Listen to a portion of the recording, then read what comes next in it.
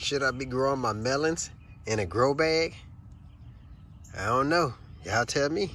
Good morning. How's everybody doing today? Hopefully everybody's off to a great productive day. The time is about 6:30 in the morning and I'm out and about to check on the garden. What in the world happened to my watermelon? This thing looked like it exploded or something. All right, y'all, so I know y'all seen the picture on my thumbnail. I don't know what's going on with my watermelons. So as I was walking through the garden, checking on my melons, I seen this melon right here, and you see it is done. That melon done had it done rotted. And then I was like, man, what in the world's going on with my melon? So I go take a look at another one, and then I seen that right there. So I started just walking around, checking on all my melons, trying to see what's going on with them.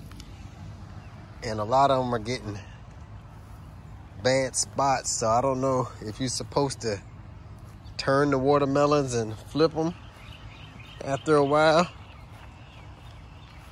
But I want to check on my big ones right here, but I don't know. I'm scared to flip them over. I have several big ones, and I am hoping that they are not like that on the bottom. So I'm almost tempted to try to flip them or roll them some kind of way, but I mean, they are pretty much everywhere growing. Then I even have some baby ones that done started. But I need y'all help. Let me know. Are we supposed to roll the melons when they start growing? Maybe I'll put it back on the tarp so it don't just be sitting on the wet ground.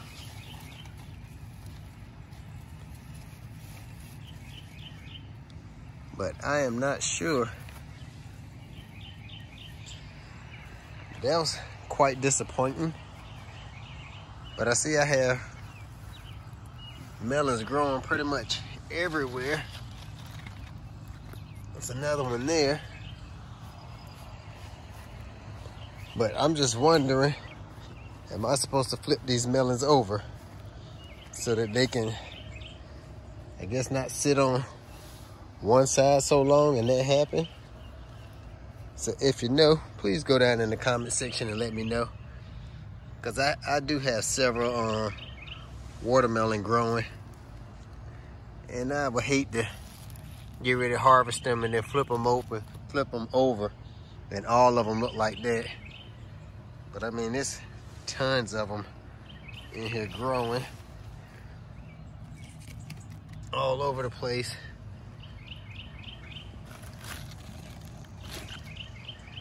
But yeah, so just a quick video, y'all.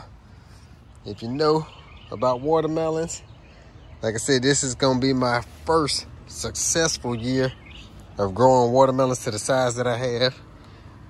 And I'm not sure if if I'm supposed to